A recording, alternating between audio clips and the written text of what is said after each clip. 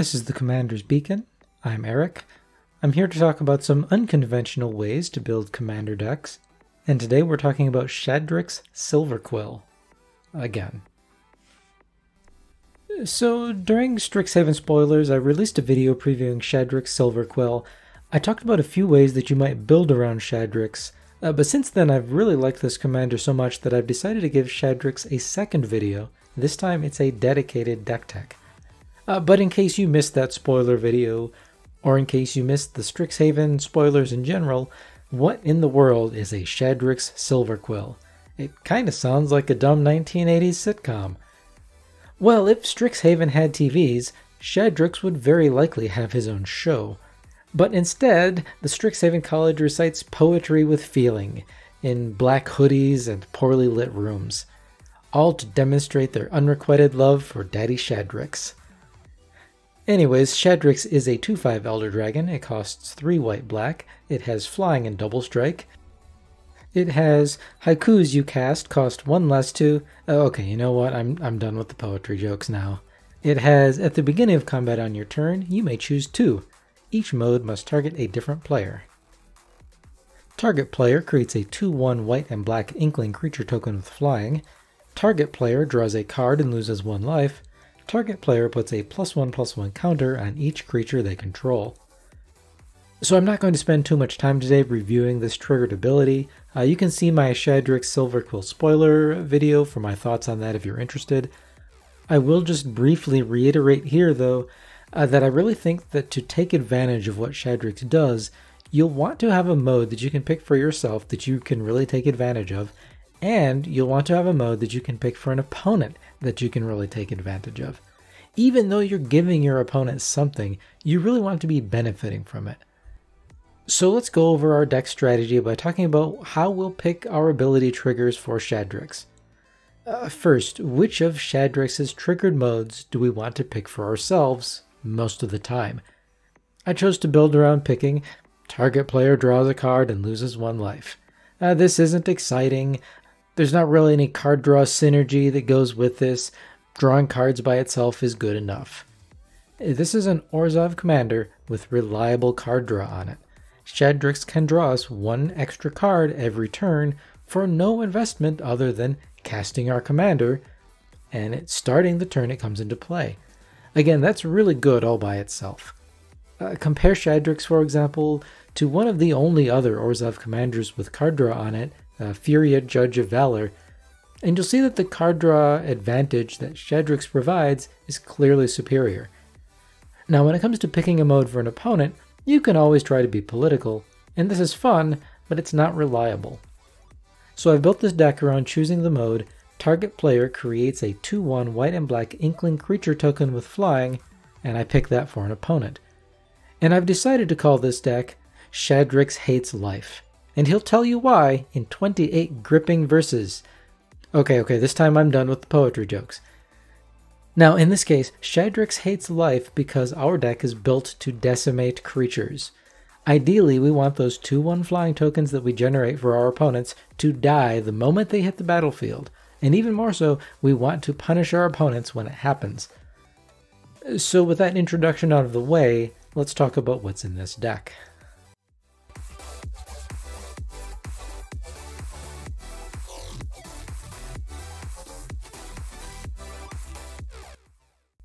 So the first thing we want to do with Shadrix is make sure that all those 2/1 Inkling creature tokens that we give away never have a chance to attack or block or even be sacrificed by our opponents for value.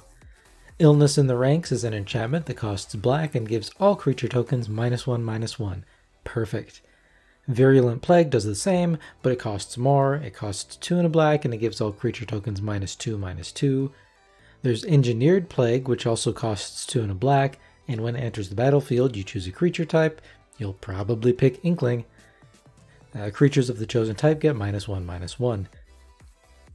Plague Engineer does the same thing at the same cost, but it's on a vulnerable 2/2 body. But we need the effect, so we'll take it. Knight of Soul's Betrayal gives all creatures -1/-1, including our own. Be aware that we do have a few creatures in the deck other than Shadrix, 11 of them to be exact, and some of them have 1 toughness, so you probably won't want to play them when you've got Knight of Soul's Betrayal in play. We'll also use Pestilence, which accomplishes the same goal, but through an activated ability rather than a static effect. It's an enchantment that costs 2 black, and you can pay black to deal 1 damage to each creature and each player. And at the end of the turn, at the end of any turn, you sacrifice Pestilence if there are no creatures in play. Now our best static creature removal comes at the highest mana costs. Ethereal Absolution costs 6 mana, 4 white-black. It gives all of our creatures +1/+1, and all of our opponent's creatures -1/-1. And we can also pay 2 white-black to exile a card from an opponent's graveyard. I love incidental graveyard hate on cards that we want to be playing anyways. And if that exiled card was a creature, you make a 1/1 white and black spirit creature token with flying. We don't really care about that, but it's nice. And of course we have to play Elesh Norn. Yes, it's $30, but we need it. This is a 7 mana Praetor. It's a 4/7 with Vigilance that gives all other creatures you control +2/+2, and all creatures your opponents control -2/-2. So with all of these effects, we can reliably ensure that when we give our opponents Inkling creature tokens with Shadrix, they won't live long enough to be useful to them in any way whatsoever. But we want to do more than just cancel the downside of giving things to our opponents. We want to win the game when our opponent's creatures die. Let's talk about how we're going to do that.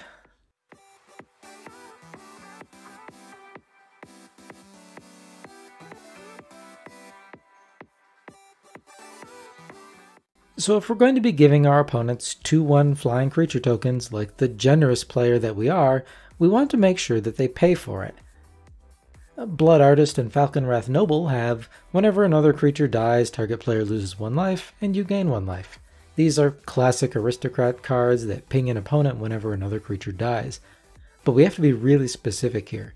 We can't use cards like Zulaport Cutthroat because Zulaport Cutthroat only triggers when another creature you control dies, so we won't get a life drain effect when an opponent's creature dies. In fact, Blood Artist and Falconwrath Noble are the only ones that trigger when our opponent's creatures die. But there are other ways to make our opponents suffer when their creatures die. Dingus Staff is a 4 mana artifact that says whenever a creature dies, Dingus Staff deals 2 damage to that creature's controller. Even when that creature dies as soon as it enters the battlefield. Even if it's a token, like an Inkling token generated when Illness in the Ranks is in play. That creature's controller will still take 2 damage from the Dingus Staff. And note that this can technically hurt us as well, but we typically won't have very many creatures. Of course, we'll play Massacre Worm. This is a 6/5 creature that costs 3 black. When it enters the battlefield, creatures your opponents control get -2/-2 until end of turn. And whenever a creature an opponent controls dies, that player loses 2 life. So this is really awesome because we can drop it and wipe out a bunch of small creatures and hit our opponents hard out of nowhere. But our most explosive way to take advantage of our opponent's creatures dying has to be Shriveling Rot. This is an instant that costs 2 black. It says choose 1. Until end of turn, whenever a creature is dealt damage, destroy it. Or, until end of turn, whenever a creature dies, that creature's controller loses life equal to its toughness. It also has Entwine for 2 and a black, so you can pay an extra 2 and a black when you cast it to get both effects. Now, we don't care much about the first effect. And also notice that Shriveling Rot can't really be used with any of our static effects that reduce creatures' toughness, like Illness in the Ranks. When a creature with toughness 1 enters the battlefield and you've got Illness in the Ranks in play, it will die as a state-based action. I think that's how it works anyways. There won't be a chance to put Shriveling Rot on the stack before the creature dies. And even if you could, its toughness would be 0, so that creature's controller wouldn't lose any life anyways. So Shriveling Rot doesn't synergize with our toughness reducing effects. Instead, we'll use Shriveling Rot in combination with or in response to a board wipe. Now, this will affect all players. Whenever a creature goes to a graveyard, that creature's controller loses life equal to its toughness. So again, this will affect us, but we're not playing very many creatures, so we can really plan on this hurting our opponents much more than it hurts us. This card can be a bit situational, but it definitely has the opportunity to completely destroy our opponents, so I think it's worth the include. But we don't even have to kill our opponent's creatures to get value from them. A Death Greeter gains us 1 life whenever a creature enters the battlefield, including under our opponent's control. Now, Authority of the Consuls also has this effect, though it only triggers when our opponent's creatures enter the battlefield, in addition to making those creatures enter tapped, for only a single white mana. It's also an enchantment, so it's harder to remove than Death Greeter. And Ashes of the Abhorrent does the same. It also says players can't cast spells from graveyards or activate abilities of cards in graveyards. More of that incidental graveyard hate. Great. And even though this is an Orzhov deck, I don't think we're running a single piece of graveyard recursion, so this graveyard hate effect on Ashes of the Abhorrent will probably hurt our opponents much more than it hurts us. There's also Suture Priest, which drains an opponent for 1 each time a creature enters the battlefield under their control. And let's talk about Demon of Dark Schemes. This costs 3 black, kind of like Massacre Worm, and when it enters the battlefield, all other creatures get -2/-2 until end of turn, kind of like Massacre Worm, and when another creature dies, you get an energy counter. And you can pay 2 and a black and 4 energy counters to put a creature card from a graveyard onto the battlefield under your control, tapped, in a graveyard. Okay, so I guess we do have one piece of graveyard recursion, but Ashes of the Abhorrent doesn't even stop this ability anyways. So Demon of Dark Schemes will basically let us steal our opponent's creatures from their graveyard.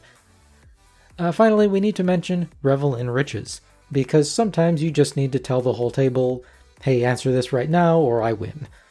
Revel in Riches is a 5-mana enchantment that gives you a treasure token whenever a creature an opponent controls dies, and at the beginning of your upkeep, if you have 8 or more treasures, you win the game. Honestly, there's not much else to say about this. Revel in Riches is a very popular win condition. It's in over 15,000 decks on EDH Rec right now, and that's 6% of all eligible decks. So those are some of the ways that we'll use our opponent's creatures to win the game.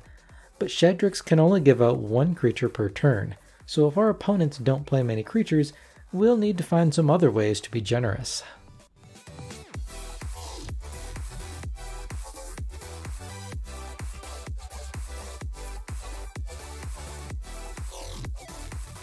So if our opponents don't play many creatures, then we won't be able to win very quickly by just giving one opponent 1 creature token per turn with Shadrix. We'll need more ways to give creature tokens to our opponents. We have a few effects to give out tokens slowly but consistently. A Genesis Chamber is a 2-mana artifact that says whenever a non-token creature enters the battlefield, if Genesis Chamber is untapped, that creature's controller creates a 1/1 colorless mirror artifact creature token. So whenever a player puts a non-token creature into play, they also get a 1/1 creature token. There's Pure Reflection, which is an enchantment that costs 2 and white. It's one of those old cards that's kind of hard to understand until you read it about 6 times. It says whenever a player casts a creature spell, destroy all reflections. Then that player creates an XX white reflection creature token, where X is the mana value of that spell. So basically, whenever a player casts a creature spell, they also make a reflection creature token with power and toughness equal to that creature's mana value. And all other reflection creatures are destroyed. So kind of like Genesis Chamber, but Pure Reflection also only lets 1 creature token that's created with it stay on the battlefield at a time, for the most part. And because it actively destroys reflection tokens whenever a new one is created, it'll also help you get those creature death triggers for your Blood Artists or whatnot. And then there's Acorn Catapult. This is a very mediocre 4-mana artifact that also costs $6, probably just because it makes squirrel tokens and people really like squirrels in Magic the Gathering for some reason. You can pay 1 and tap it to deal 1 damage to any target, and then that player or that permanent's controller makes a 1/1 green squirrel creature token. Combat Calligrapher is a new one from Commander 2021. It's a 3/3 bird cleric that costs 3 and a white. First it says Inklings can't attack you or planeswalkers you control, so that works pretty well with our commander. It also says whenever a player attacks one of your opponents, that attacking player creates a tapped 2/1 white and black Inkling creature token with flying that's attacking that opponent. So this only triggers once per attack, not per attacker. So at most each player will only create 1 Inkling for each player that they attack. Well, at least each player that isn't you. They won't create 1 Inkling for each creature they attack with. Your opponents can also just kind of turn off Combat Calligrapher by choosing not to attack your opponents, and when that extra Inkling token that's generated will do them more harm than good. So I think Combat Calligrapher is easily the worst of our token generators, but I wanted to try it out here. It obviously fits with the theme of the deck. So I think it just barely makes the cut for trial purposes, but in the long run you'll probably want to swap this out for something a little more reliable. Now I do like Benevolent Offering. This is a 4-mana instant that has 2 effects. First, choose an opponent. You and that player each create 3 1/1 white spirit creature tokens with flying. Next, choose an opponent. You gain 2 life for each creature you control, and that player gains 2 life for each creature they control. So you can choose a different opponent for each of these effects. If you have a Dingus Staff in play and maybe that Illness in the Ranks, then Benevolent Offering will essentially do 6 damage to the one opponent when they make those 3 1/1 spirits. And then you can pick a different opponent, preferably one with no creatures, to gain life equal to the number of creatures they control. We'll also use Alliance of Arms. I really like this one. This is a sorcery that costs a single white mana, but not really. It has Join Forces. Starting with you, each player may pay any amount of mana. Then each player creates X 1/1 white soldier creature tokens, where X is the total amount of mana paid this way. So, worst case scenario, you pay X plus the 1 white, and your opponents pay nothing, and each player gets X 1/1 creature tokens. Ideally, all of your opponent's creatures die instantly to one of your enchantments like Illness in the Ranks, and then they all lose 2 times X life to something like Dingus Staff or Massacre Worm. Because, well, if that wasn't going to happen, then why did you cast this? But Alliance of Arms can also be so much better than this. Let's say one of your opponents is playing a life gain deck and they have a bunch of life. Or maybe they can prevent the damage to themselves from your Dingus Staff. Or maybe they just really want to hit another opponent hard and they're willing to make some sacrifices to do so. That opponent might actually pay mana into Alliance of Arms to help it do even more damage to your other opponents. So this card can do a bunch of damage for the rate of the mana that you put into it. We'll also play annoying cards like Awaken the Erstwhile. This is a 5-mana fun-sucking sorcery that has each player discard their hand. No, it's not a wheel effect. No one gets to draw more cards to replace them. Everyone just discards their hand. Then each player creates a 2/2 zombie token for each card they discarded this way. At least our commander will help us refill our hand a little bit faster.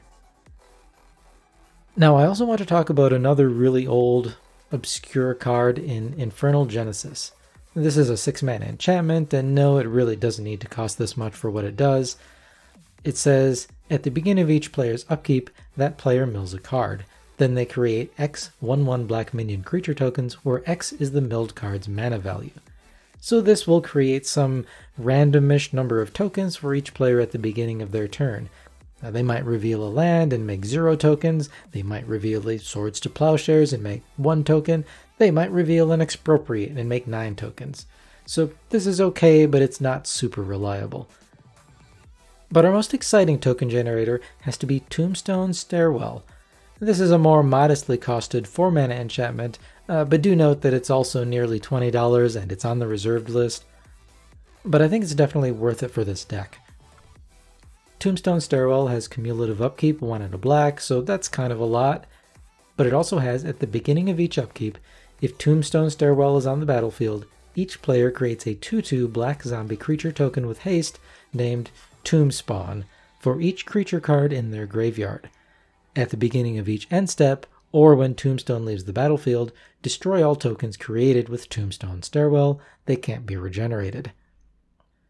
So this is another one of those old cards that I needed to read a few times to get exactly what it does. So this triggers for each player on each upkeep, and it gives that player a number of creature tokens equal to the number of cards in that player's graveyard. So let's say I cast this on my turn, then I pass the turn to, I don't know, Teferi. Now, you should never play Commander against Teferi if you like fun, but, well, here we are. Anyways, let's say Teferi has 4 creature cards in his graveyard. He'll make 4 creature tokens from Tombstone Stairwell. Teferi takes his turn, then passes to Nissa. Now, during Nissa's upkeep, Teferi still has 4 creature cards in his graveyard, so he makes 4 more creature tokens. Now, Nissa passes to Kevin, and Teferi makes 4 more creature tokens. Then Kevin passes the turn back to me, and again, Teferi makes 4 more creature tokens during my upkeep. So in one round of the table, Teferi made 16 creature tokens. And every other player does this too. Now this applies to us as well, but again, we don't have many creatures in our deck, so this likely won't hurt us much. And those creatures that Tombstone Stairwell creates are destroyed at the end of each turn that they're created. Which is great, because we love those creatures to die when we have Dingus Staff, or Blood Artist, or Massacre Worm. So Tombstone Stairwell fits exactly what this deck wants to be doing. When we have our static creature killing and our draining effect set up, a Tombstone Stairwell will absolutely kill our opponents very, very quickly. So we've gone over our primary win condition. We're going to kill our opponent's creatures, and we'll punish our opponents when those creatures die. And we'll use effects like our commander to give them more creatures to trigger those punishing effects. Now let's go over some of the supporting cards in the deck.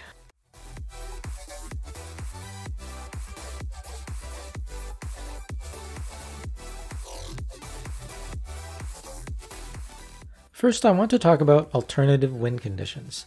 We're mostly focused on the creature kill plan, but we shouldn't forget that Shadrix is a flying double striker that can give himself +1/+1 counters. It might be possible to get in for a commander damage win if we really need to, even if it's not our main focus.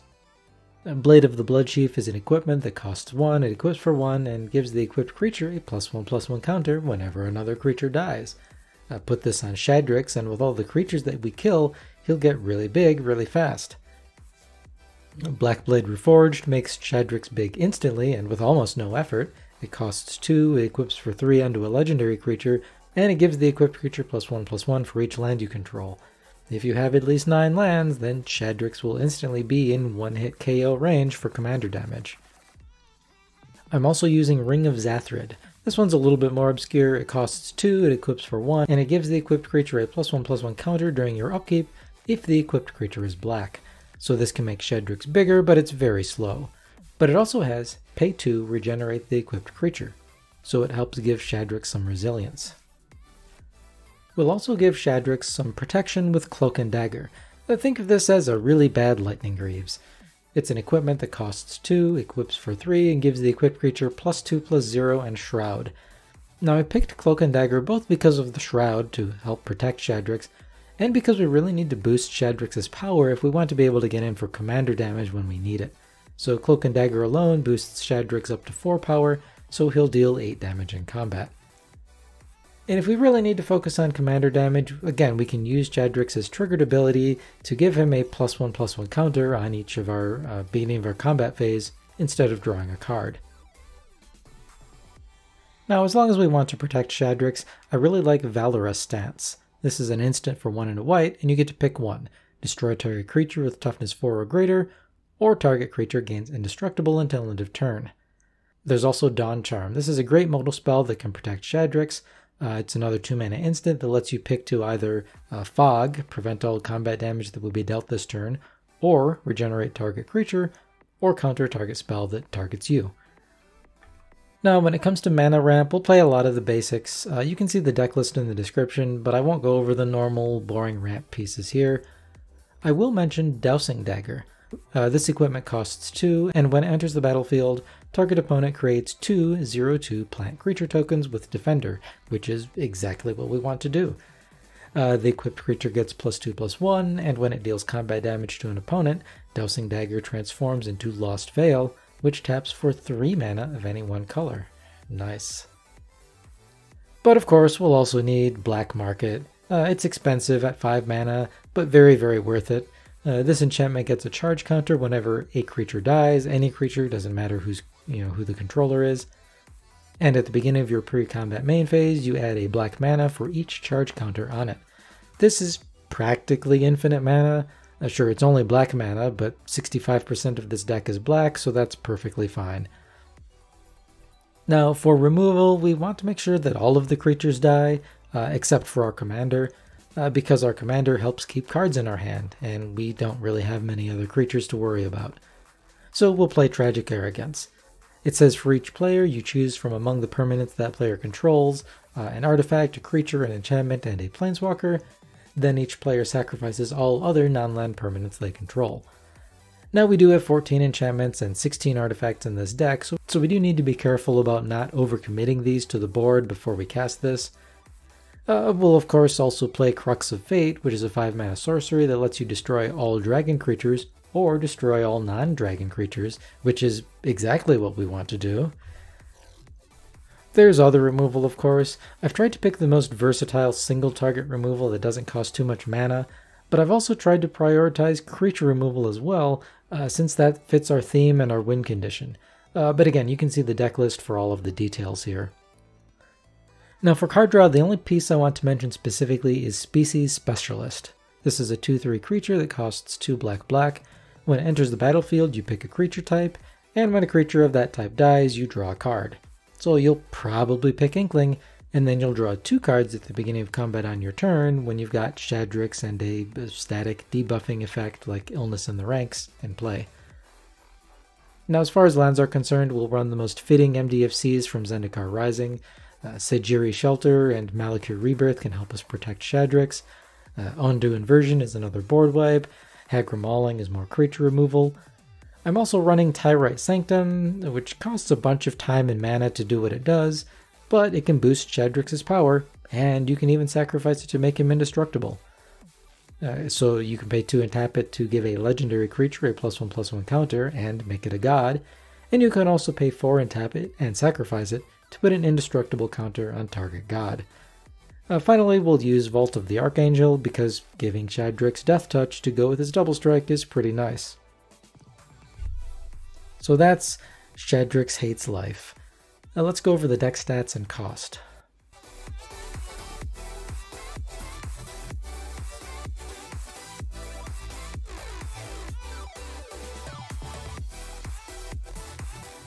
Our Shadrix deck has an average CMC of 3.01.